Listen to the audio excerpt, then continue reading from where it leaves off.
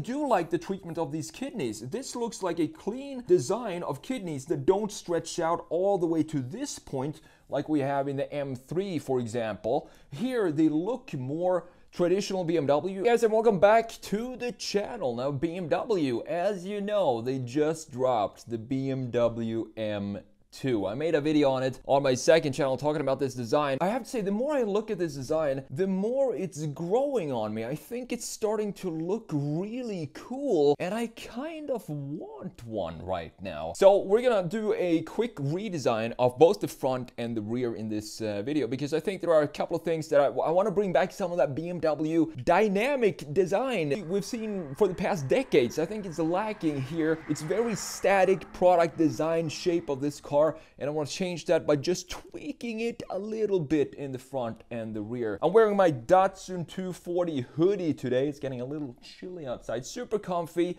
and super warm. Go and check it out at TheSketchMonkey.com if you want to. Now let's jump in to the design here. First of all, let's talk a little bit about the spec and tech, just to go over that. It's rear-wheel drive only, which I think is really cool. You have a twin-turbo inline-six making 453 horsepower and 406 pound-feet of torque. Not bad for this type of package. It's quite a punch. And you also have a manual transmission as an option. It comes with a standard automatic, but you can choose to equip it with a manual transmission. So good job BMW on that one. And talking about these wheels, I think these wheels are so cool because the front tires are really wide.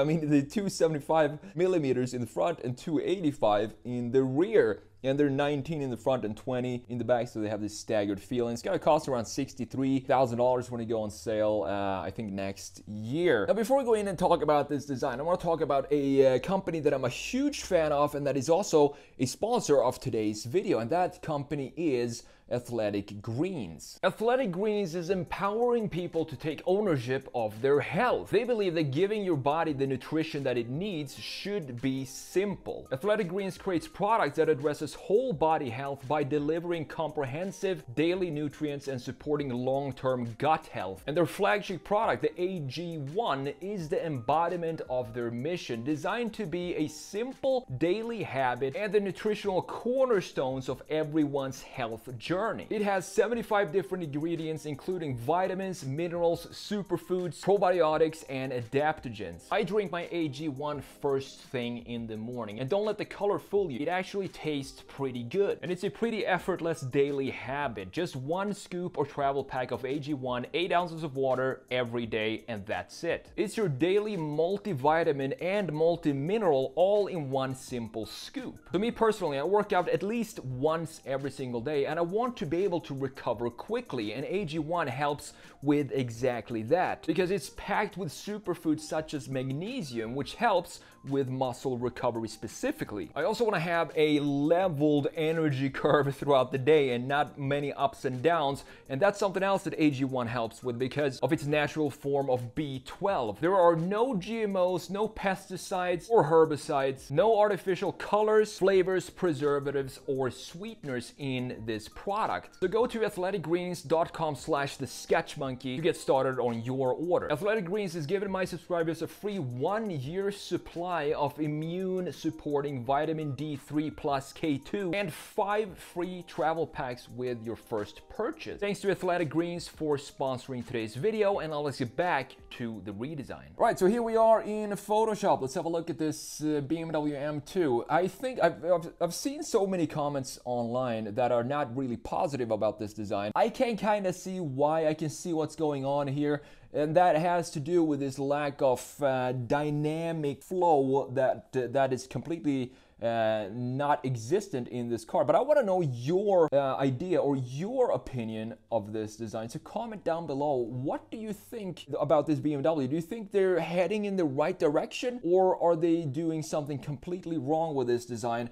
I think they're actually heading, with this design, I think they're heading in the right direction, because if you go back to the E30 3 Series, for example, it also had a very static design to it. And if you think of it that way, this could be maybe a modernized version of that design language, because have a look at this front air intake here, for example, is pretty much just a square, and then we have another square right here, and of course on the other side as well. But I do like the treatment of these kidneys. This looks like a clean design of kidneys that don't stretch out all the way to this point like we have in the M3, for example. Here they look more traditional BMW.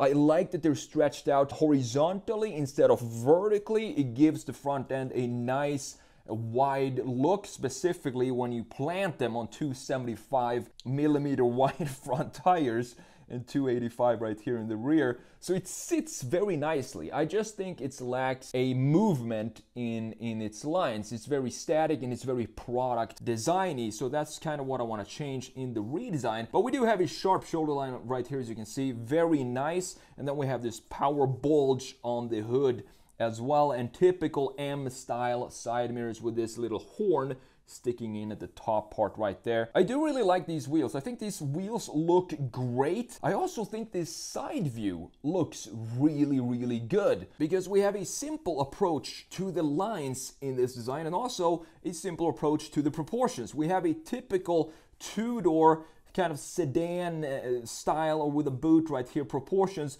with 3 boxes. We have box number 1 being the hood, then we have box number 2 right here, and 3 being the trunk. It has very nice proportions looking at it from a side view, and of course the A-pillar pointing down to where it's supposed to point, to the center of the front wheel. Looking at the graphics though, we do have some static features. For example, these rectangles or boxes that we have both front and rear, but I don't really mind that. I do think they can maybe be a little bit more stylized and not be totally squared off, which I'm going to show you in the redesign. And I also really like the way they added the width to this design, the M2 compared to the normal 2 Series. You have almost, I said in the other video as well, almost like a DTM body kit on here that's been fused in a more smooth way than just a proper DTM package. But you can still see that there are some things here that makes it look like that width has been added to the design, and I think it looks really cool actually.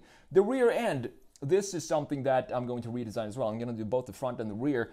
I think the taillights, they sit right in the center of this graphic feature or graphic framing right here, which means that they don't really have an up or down movement. I don't think they have a side movement either because of the graphics that are inside of this taillight. So I'm going to redesign the graphics that are inside of the taillights and also redesign the rear end to kind of lift it up a little bit. I don't want to have this line sloping this much and pulling down the graphics on the side. Looking at this point right here, I'm not sure what this is. I think that's a cool thing, I have to say, because the rear end graphics, they are very similar. You can see the connection to the front end graphics when you look at these corners or boxes that we have in both the front and the rear, and also the side in this part right here. So I think the continuity of the design is pretty good in the M2. I just think the placement of the graphic features, to me, what is the problem in this design and that I want to change. But then we have stuff like this that I don't really understand. It's sort of like a crease here. I kind of want to have a chamfer going up here instead and remove this. And also looking at this diffuser, I don't really like how it's integrated in the body because it looks very sharp and that it doesn't flow well with the bumper, specifically with these 90-degree corners up here. So I'm going to do something about that as well. I do love that they went with the quad exhaust bazooka tailpipes in the rear. I think it looks really good, very M-like. But I think a couple of tweaks to this design will turn it into a really cool looking M2. So that's what we're going to do right now. Let's jump in and continue here. Start with the front end, which is going to be a super quick redesign. I think it's so close to being a awesome looking, almost modern interpretation of the E30 style or the 80s era BMW, where everything was very geometrical, but they still had some sort of dynamic in them. So what I want to do is tweak the boxes that you have in the lower part of the bumper, not have them be so scientifically square. I want to have one line being a bit of an angle to kind of bring back the E46 M3 style with a new, maybe a bit more product designy feel to it. And I also want to add a base for the entire front end that is body colored, because having the black part in the center, and not have it be body color there. It feels like the center intake, it kind of just falls down to the ground. It doesn't have a solid foundation to it. I want to have a nice one line foundation underneath the entire front end,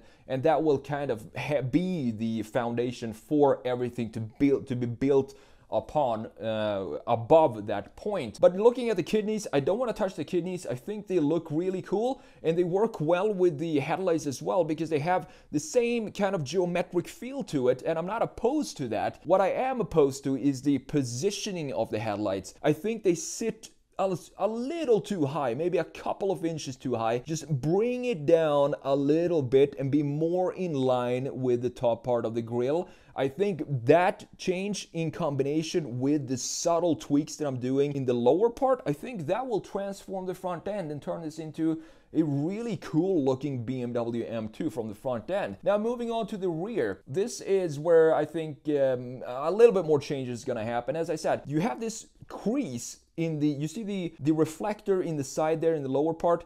Underneath you have a crease there. I want to remove that and create a chamfer instead. I think that would look better. It looks like something went wrong in the CAD modeling as it looks right now. So I want to fix that and have it be more of a square like we have in the front end. But most importantly, I think I think moving the headlights and the top half of the front of the rear end, moving that slightly up, making the taillights a bit slimmer, redesign the internal parts of the taillights as well to have them be more dynamic and not just one line. And on top of that, change the housing or the integration of the diffuser in the lower part. You know, if I were to completely redesign this, I would add a lot more curvatures and chamfers and nice flow into this design. But if I want to redesign it and still respect what BMW is trying to do here, working with more geometrical shapes, I think it could still work. Because as I said, that's what they had back in the 80s, and those cars looked great.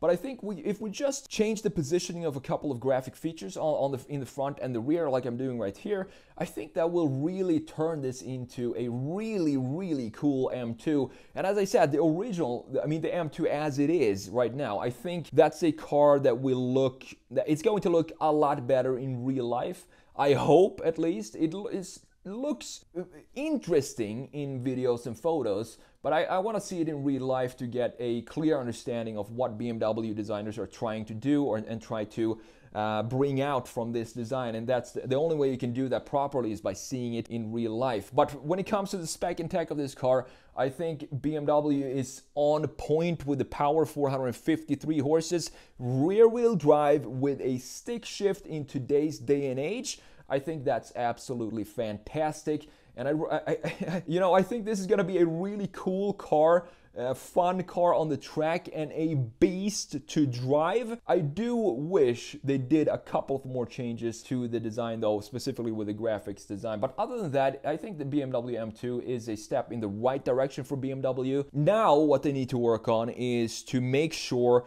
their entire lineup has some consistency in it, because that is a huge problem for BMW right now, with the XM looking completely different from the 7 Series, which also looks completely different from the iX. And then you have the new M2, which looks nothing like the models I just mentioned. So there's a lack in consistency in the DNA of BMW, and I think that's that's what they need to be working on moving forward. And that's my redesign of the BMW M2. Thanks for watching, and go check out Athletic Greens in the description below. I'll see you in the next video.